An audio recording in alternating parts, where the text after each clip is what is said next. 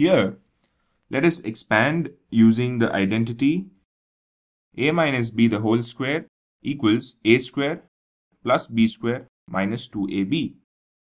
So let us consider now 3x minus 4y the whole square. Now here 3x is a, 4y is b. So therefore we have 3x the whole square plus 4y the whole square minus 2 into 3x into 4y. 3x the whole square is 9x square because 3 into 3 is 9, x into x is x square, plus 4 into 4 is 16, y into y is y square, minus 2 into 3 is 6, 6 into 4 is 24xy. So therefore, the expansion of 3x minus 4y the whole square is 9x square plus 16y square minus 24xy. Now let us consider another one, which is root 3x minus 5y the whole square. Now this is nothing but root 3x the whole square plus 5y the whole square minus 2 into root 3x into 5y.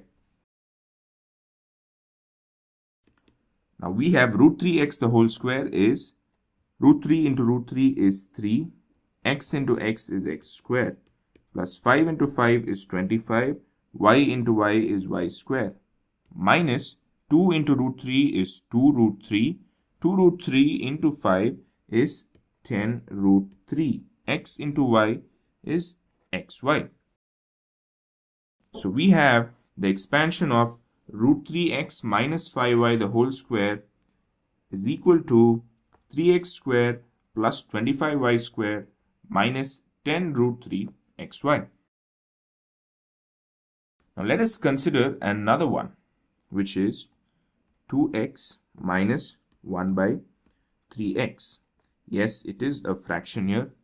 So that doesn't change anything about the way we use the formula a minus b the whole square. Because here a is 2x and b is 1 by 3x. So we have 2x the whole square plus 1 by 3x the whole square minus 2 into 2x into 1 by 3x. So we have here 2x the whole square is 4x square plus 1 by 3x the whole square is 1 by 9x square minus 2 into 2 is 4, 4 into 1 is 4. We write the 3 as it is because it is only multiplied by 1 and x get cancelled.